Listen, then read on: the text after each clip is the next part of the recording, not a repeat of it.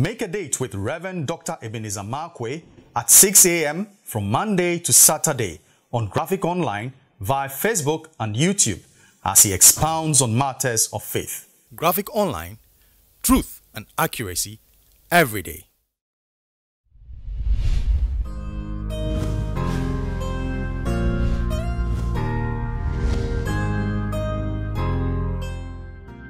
Hello, this is Rev Dr Ebenezer Markwei of Living Streams International, bringing you matters of faith with Graphic Online.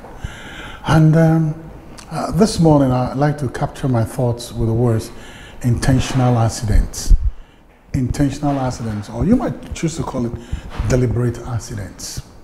I was working with a very big man, and we were working somewhere. I was quite a young little boy.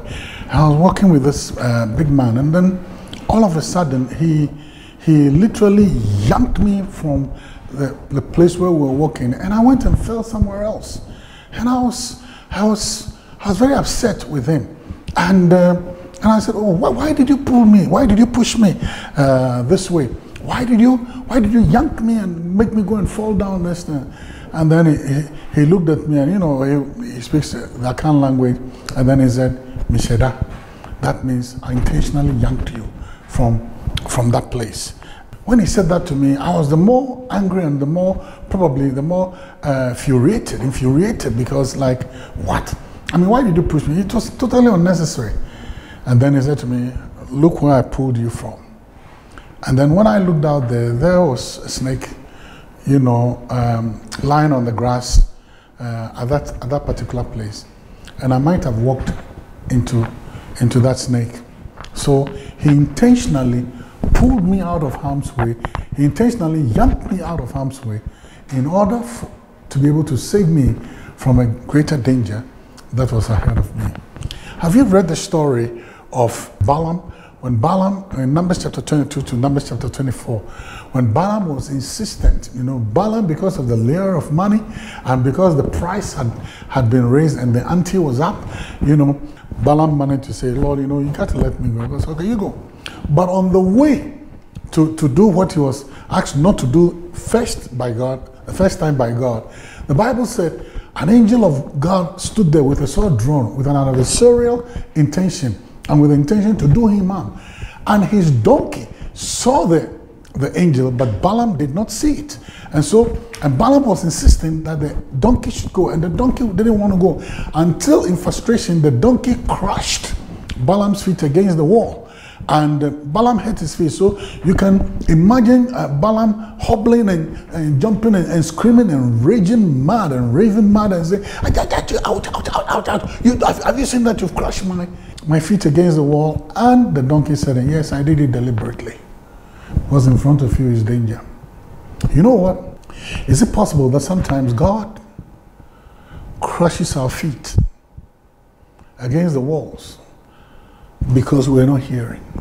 Are there some intentional accidents that God allows us just to jerk us up or jolt us up out of our reveries of foolishness?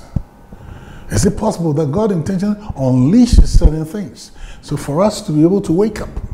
And in order to save us from a greater danger ahead, God will use little things like donkeys to crush our feet against the walls of life. Is it possible? I think so. Because if it happened for Balaam, it can also happen for you. Sometimes there are some accidents that are intentional. There are some things that God releases those things in order for you to be able to learn and for you to be able to wake up.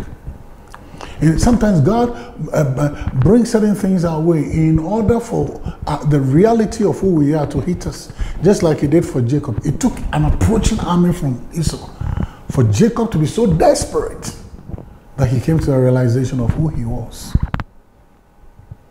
I think so too, that sometimes that's what happens. Because sometimes we are so obsessed with our goals, we are so obsessed with what we want, that we can't see reason. And we can't see, and left on ourselves alone, we'll go ahead and do it anyway. But you know what?